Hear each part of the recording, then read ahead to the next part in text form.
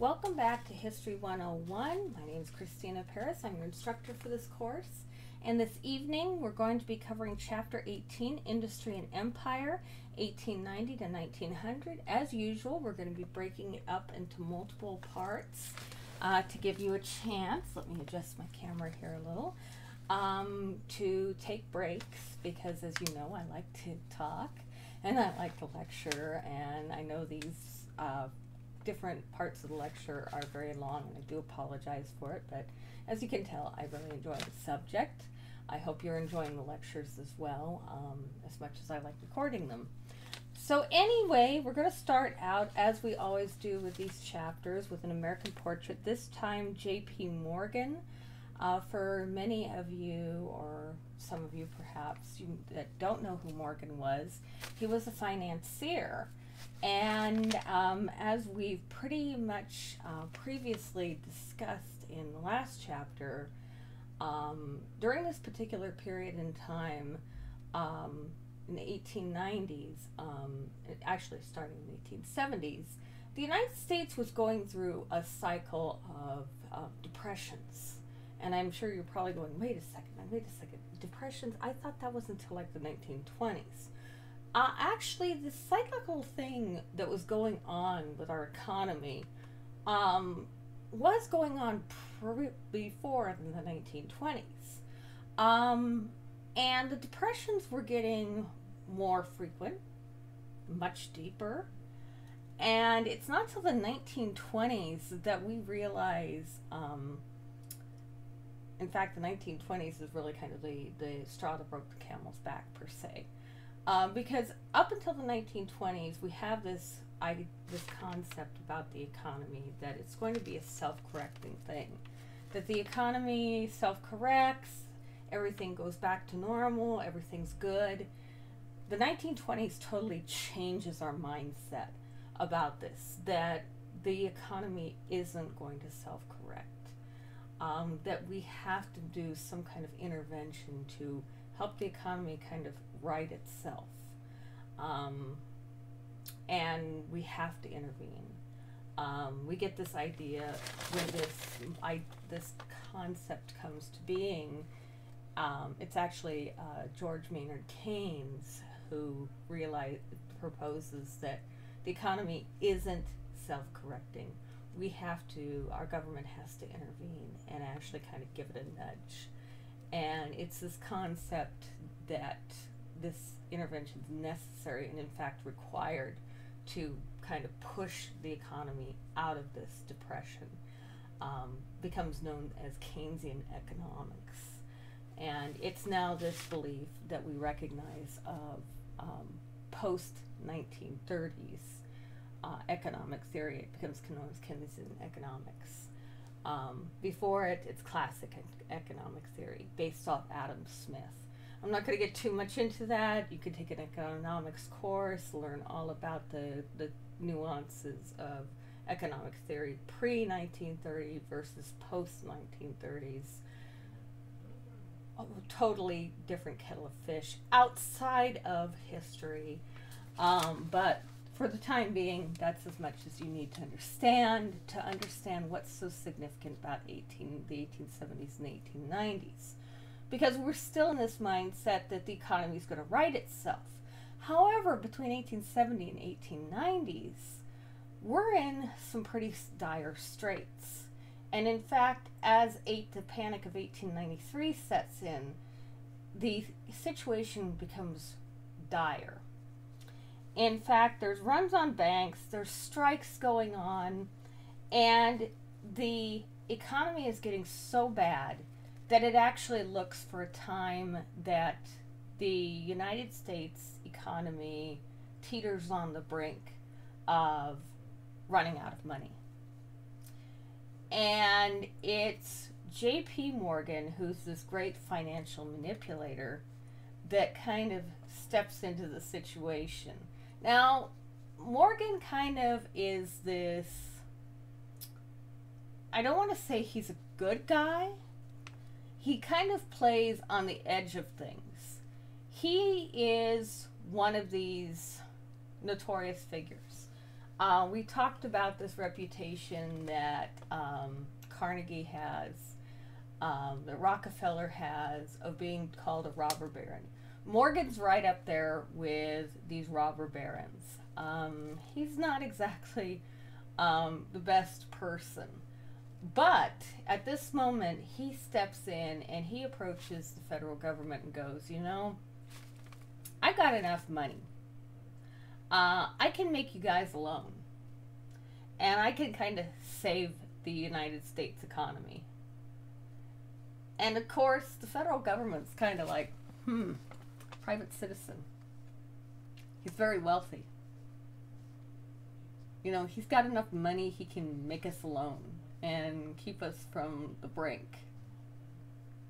Nowadays, we'd probably be looking and kind of going, should we or shouldn't we do this? There's a whole lot of ethical things nowadays. We'd probably go, yeah, that's really nice, but we probably shouldn't do that. But back then, we didn't have all those ethical constraints we have now. You know, the economy's teetering on the brink of collapse. So they accepted his offer. And they did receive the funds from him. And he helped them kind of shore up the economy and stabilize things.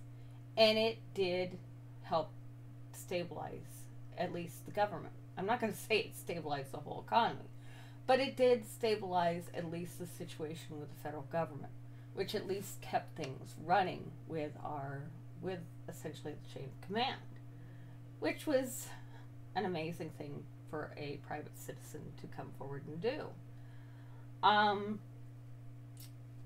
So it did at least calm the markets, because you can imagine what kind of chaos, what kind of anarchy would have broken loose, how the markets would have collapsed if the federal government had gone bankrupt, if the Treasury had gone bankrupt. And for a time, it did look like that situation was going to happen. Now, we do see, and we do recognize with this move, that businessmen are becoming increasingly more powerful.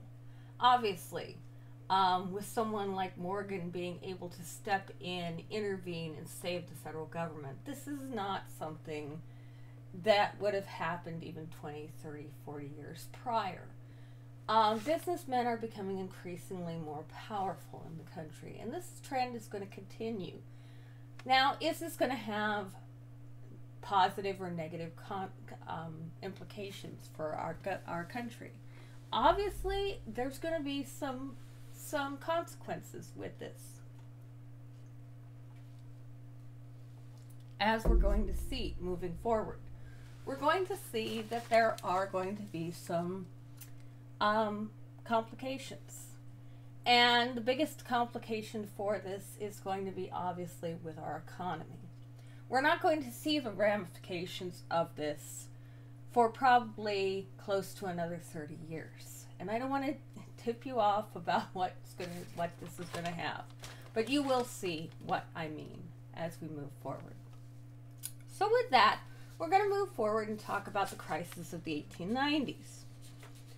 Now, the hard times and the demands for help. Now, we're going to move into talking about the World Columbian Exposition in 1893. Chicago had high unemployment, poor housing. Now, you're probably wondering what the World's Columbian Exposition was.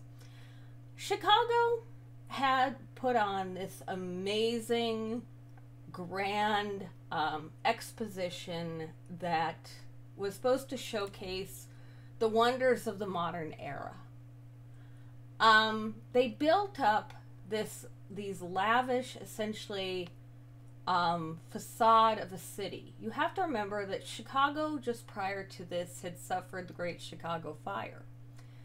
Much of the city had been destroyed.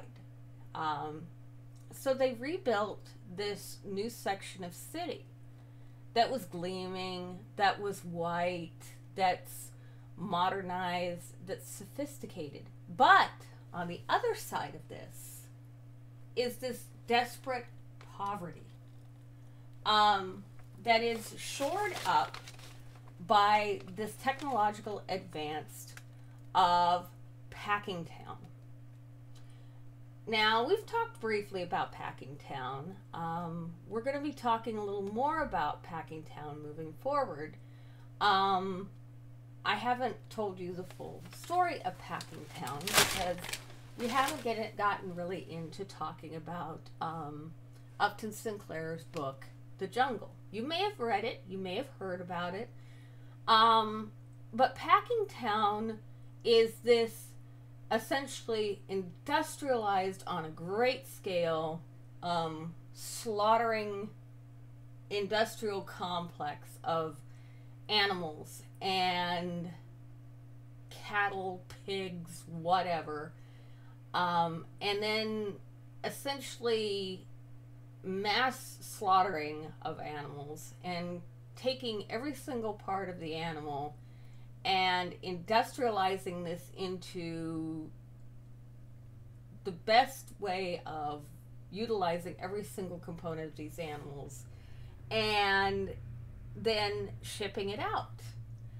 Unfortunately, what goes on in Packingtown is not the greatest conditions for animals, for the people that work in these slaughterhouses, and for where the animals and the people essentially reside, between the animals being slaughtered and the people working to make sure that these animals are processed. The conditions are dire and terrible and atrocious. And this is what Sinclair actually brings to light in his book, The Jungle. And this is what is also behind the scenes of the World's Columbian Exposition. That's why I've taken this total sideways thing. We have people being laid off. We have high unemployment rates. We have people that during this time are going through terrible housing conditions. If you've read The Jungle, you know what I'm talking about. The conditions are horrendous, absolutely appalling. Tenement housing. I like to compare tenement housing to, if you've seen cases of slumlords in our big cities. I'm not talking about cases of really bad housing here in the Inland Empire. I'm talking about the slumlord cases that we see coming out of Los Angeles. Probably 10 times worse than the worst cases of slumlords. And what I mean by slumlords are people that keep force people to live in situations where there's no sanitation or minimal sanitation. We're talking about toilets that don't work, sinks that don't work, rat infestations, families, multiple families that are forced to live in apartments that have no heating, no air conditioning, where the windows are boarded up or the windows are broken out and not repaired, where there is known drug activity that's going on that's not resolved with police being brought in to evict the people. Takes a situation like that in a building, in a tightly cramped, run-down, dilapidated building that's on the verge of being condemned, and then take that situation and make it about 100 times worse. You have tenement housing. So, yeah, it's awful. Awful situations that these people were living in back in 1903. And oftentimes add into that they didn't have indoor plumbing in most cases. The kind of plumbing that, if you call it plumbing, they had were what were called chamber pots. I think we've talked about chamber pots before in our lectures. Chamber pots were essentially a little ceramic cistern type thing, which is kind of like a little ceramic planter type container that would sit under your bed. It usually had a handle on it to give so you could have a firm grip on it. You'd pull it out from underneath your bed, do your business in it, squat over it generally, and you'd take it out in the morning and you'd yell out the window to let people know what was coming out the window, and you'd toss it out the window. And there were usually open gutters outside that all this stuff would run into. That was your sewer. I know you're probably all going, oh my word, I didn't need to know that. That's why disease was so rampant in those days. That explains a lot. Cholera, dysentery, all those nice little things. Typhoid, typhus, all these things were rampant because there were open sewers. At least part of the reason. Then you had rodents that were running rampant that carried fleas, that had flea-borne diseases, blood-borne diseases, which added. Bubonic plague was carried that way. The fleas that would bite you, and they carried the disease and would infect people. We didn't understand the mechanisms of disease, so we didn't realize that it was these fleas that were actually sickening people. We thought it was other mechanisms. So yeah, lovely, lovely situations. But again, I'm getting off topic. So anyway, we have this World Columbian Exposition that comes to Chicago. Efforts are undertaken to try to keep the world's guests who were coming to Chicago for the World's Columbian Exposition from seeing people begging at the gates. Obviously, with this World's Columbian Exposition, the belief was that there was an opportunity for jobs, which there were opportunities for jobs. But these jobs were quickly filled by clean, upstanding citizens, not the people that were coming out of Packingtown. These people were immigrants. These people spoke limited English. These people were seen as dirty, unclean. Obviously, Chicago's elite did not want this to represent the city. They wanted the upstanding citizens to represent the image of the city. They made every effort with their police force that was, unfortunately, corrupt, to make sure that these people were herded up, herded back, and kept away from the gates of the exposition to ensure that only the proper image of Chicago was maintained. Obviously, these images of poverty, destitution, these images of this horrifying sight of the tenements was kept out of sight, out of mind. And that's what they did. They did successfully. People didn't know, at least for the time. We'll talk in a minute about what eventually did come up when reformers got into the tenements and started documenting and releasing to the public what was really going on in these tenements. We did have industrial armies that were formed. Now, what was an industrial army? Well, Jacob Coxey is probably the most well-known.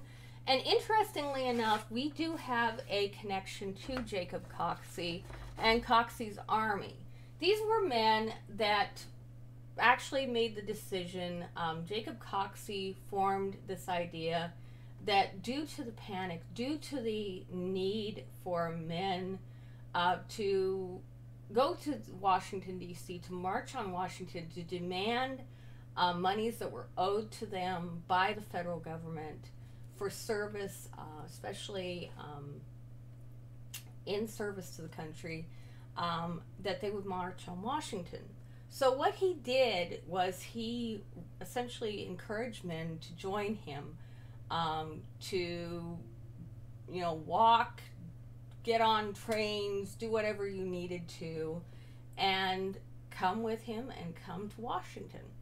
Well, it just so happens that in recent years, the last couple of years, an article turned up in the Colton Courier our local newspaper, that there was an army, a branch of the Coxey Army, that was from Los Angeles, that spent a number of days gathering their forces here in Colton, at the Colton train yard.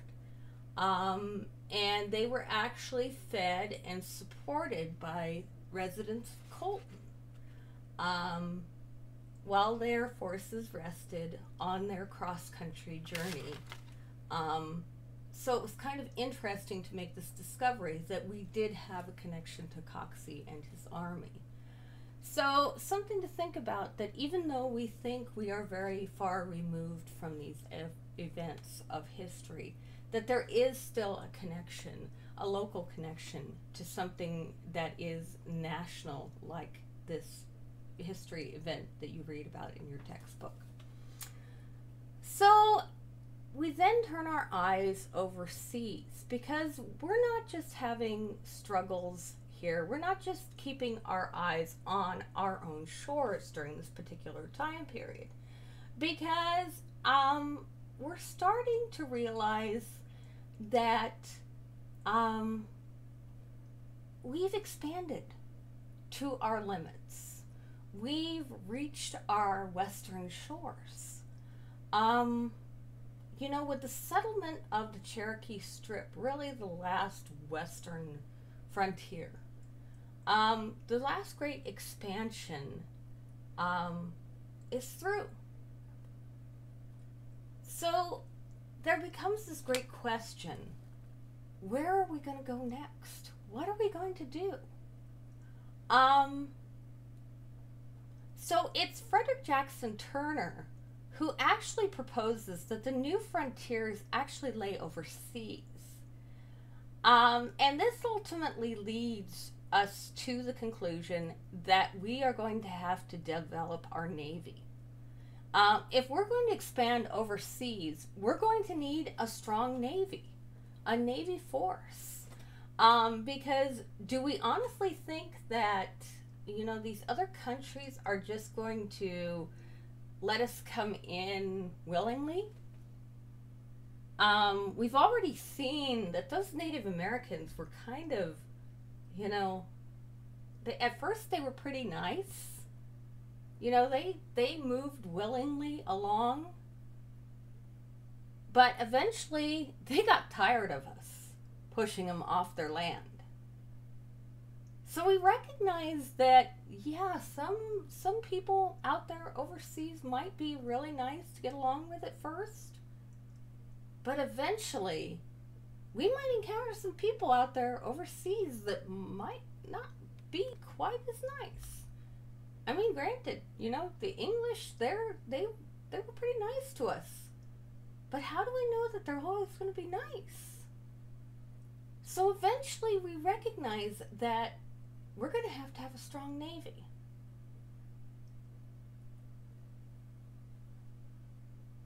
And then we realize that in addition to the Navy, we've got to start thinking about imports and exports. I mean, how are we going to negotiate with countries unless we have a so-called bargaining chip?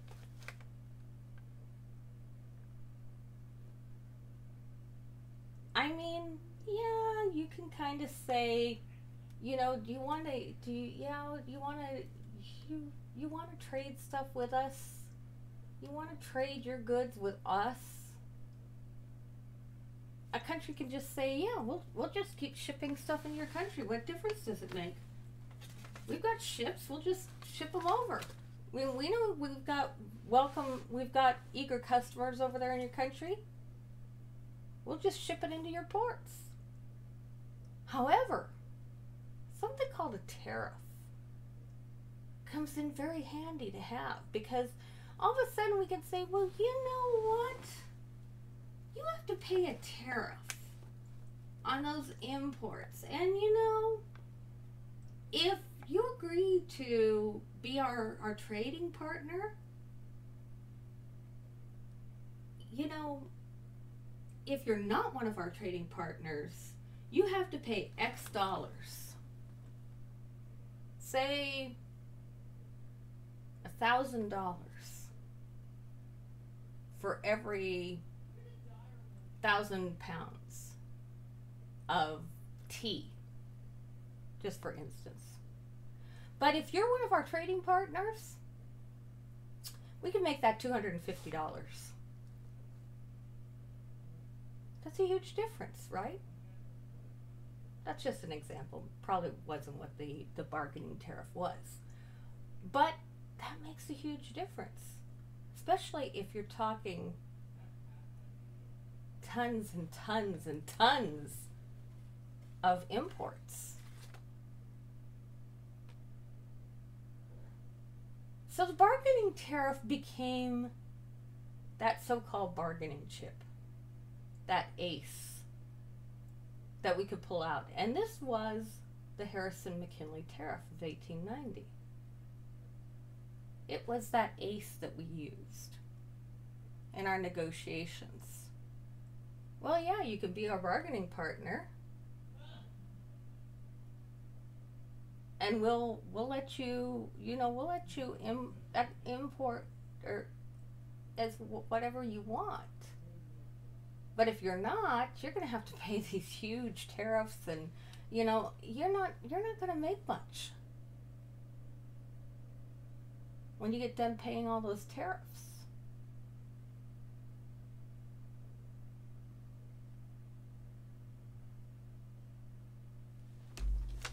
Now, the drive for efficiency. Technology was advancing at a breakneck pace. We've already talked about how technology had changed. We've got machines that were transforming the way we were doing business, the way factories were operating.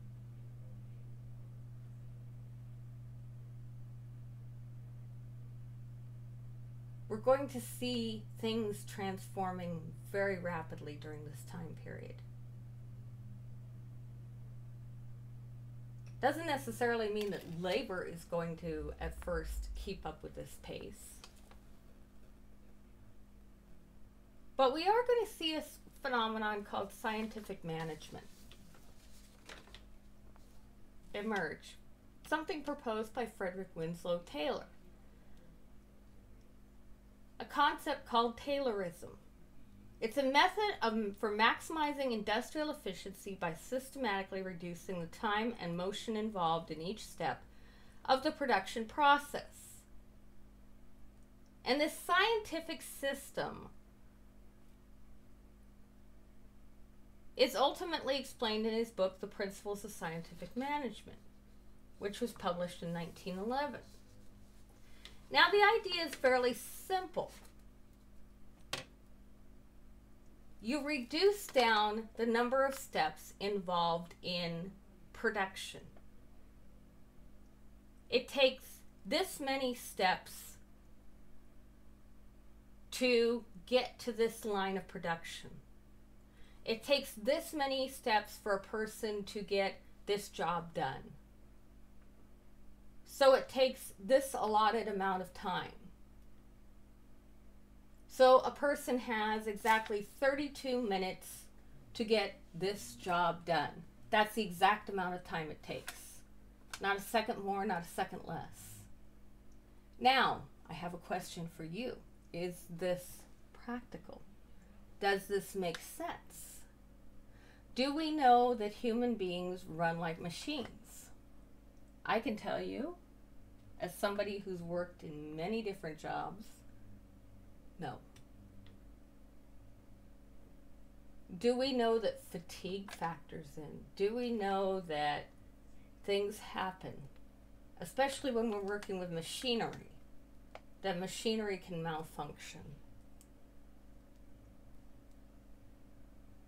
Do we know that a supervisor can come around and delay us? Any number of things can come up. We're not feeling well. We get distracted. We daydream. Our friend comes around, asks us how our day is. 35 seconds gone.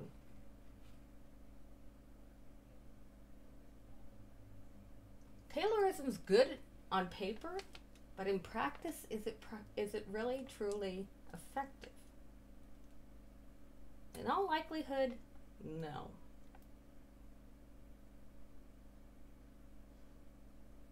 Humans do not run like machines. And what about the inevitable, I have to go to the bathroom. My stomach's bothering me.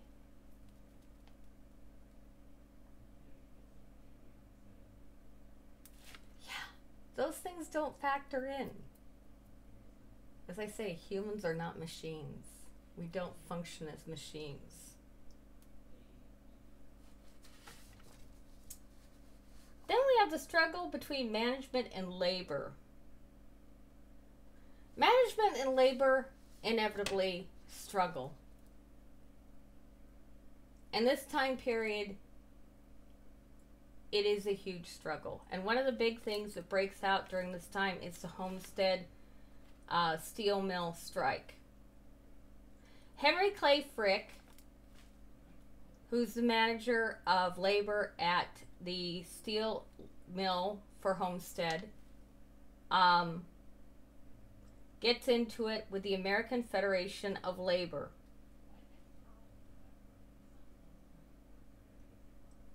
Which forms to protect the men who are working, who actually unite or try to unite the workers at Homestead. And it gets very heated. They bring in strike breakers. It results in violence.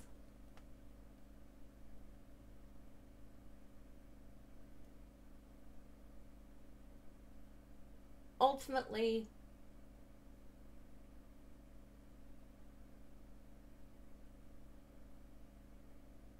there's a lot that goes down with Homestead that tragically results in lost lives, but not much ground is won for labor at Homestead.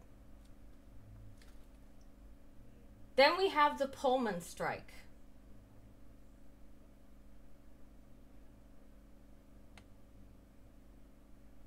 This time we have the American Railway Union,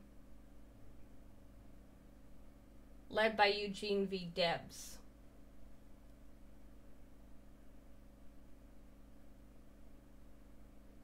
Going up against the railroads.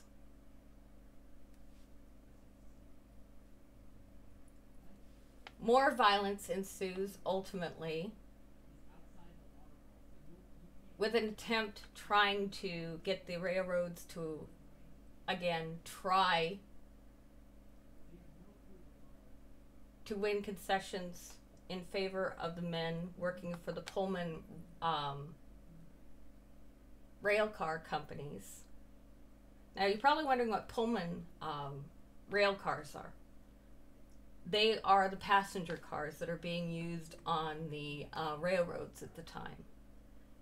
And there's a onslaught of men that are contesting the amount of hours they're being forced to be worked.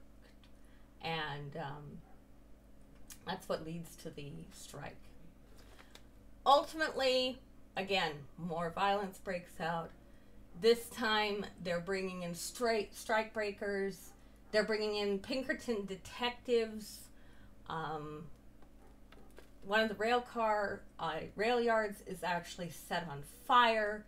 I mean, again, more violence. Very little ground is gained for the laborers as a result of these strikes. It's more violence and men, laborers losing their lives as the businesses are essentially gaining ground with putting down the strikers.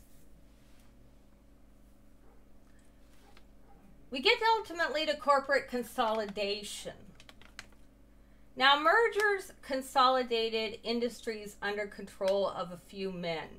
We've already talked about this, where we have ultimately we see this starting movement towards the monopolies, the trusts, this kind of thing. We've talked about J.P. Morgan. Morgan being one of the powerful men at the opening of this story, or I should say the opening of this chapter, how he becomes this storied rescuer of the federal treasury. He's a very powerful financier, and he talks very clearly about how bankers should actually own industry because they have a clear sense of how they ultimately understand how finance works, how business works, and how all these components work together, how trusts operate. It's interesting to hear this comment be made by J.P. Morgan, because bankers do become very ingrained in business moving forward, and it does have dire consequences to our economy. They do wind up playing a strong component within our bigger businesses, and it's not so much a direct component as much as a dark, much more underhanded component, and we will see what kind of a complication it plays when the stock market collapses in the 1920s. But I'm getting too far ahead of myself and giving away too much about what will happen. Also, we see the rise of U.S. Steel, which is this great amalgamation of many corporations. And U.S. Steel becomes a major powerhouse of a steel corporation that will dominate the steel industry for decades to come, rising out of this era as well. So anyway, we're going to move ahead into modern economy, and we're still doing well with this particular section of our lecture. So now we're going to talk about currency, and we're going to visit again the idea of gold versus silver. Now, the dollar was based on gold, and it was extraordinarily stable. We talked about basing the dollar on the gold standard. It was extraordinarily stable. It helped sell American goods in Europe. It increased the money supply, which would reduce interest rates, make credit more available. However, there's a growing current at this point in time in the United States, especially with this economic struggle, that people made it clear that even though the money supply the dollar is extraordinarily stable, they felt that the way to correct the economic upheaval, the economic troubles, was to print greenbacks or coin silver. They did not understand that by doing this, by flooding the economy with that much currency, would not fix the situation. It would actually devalue the currency. It would destabilize the economy. And it would actually cause the situation to worsen rather than improve. But what they saw was it would give people more currency. It would be like a panacea, so to see. so to say, I should say. They thought that that was an answer, but it's not. It's like a band-aid on a gushing wound. Sure, it's going to momentarily look like it's absorbing the blood. It looks like it's going to fix the issue. But once you go to take that band-aid off, when it's soaked through, it's going to rip the scab off and it's going to make the wound even worse. And in many cases, it could potentially make the bleeding much worse. The same thing with greenbacks and coining more silver. It's going to destabilize everything. It's going to add, it's going to do just like the Deutschmark did to Germany, where you flood the market with so much currency that the existing currency you have there loses its existing value, and you wind up with a bushel basket full of Deutschmarks that have zero value. You can't do that. It has to be backed by something to have an actual value. They did not recognize that. They thought it was the solution. And all they could see was the immediate thing of, well, you give people more money, they could spend more money, they'll have more spending power, they'll go out, they'll buy stuff. They didn't realize that they were actually defeating the purpose by doing it. It is a temporary fix only. It does not fix the real underlying problem of what was going on with the economy. So, yeah, that's where the problem was.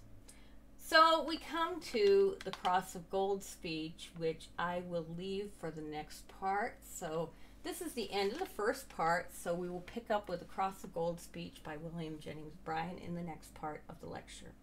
So I hope you've enjoyed this. So I will see you in the next part.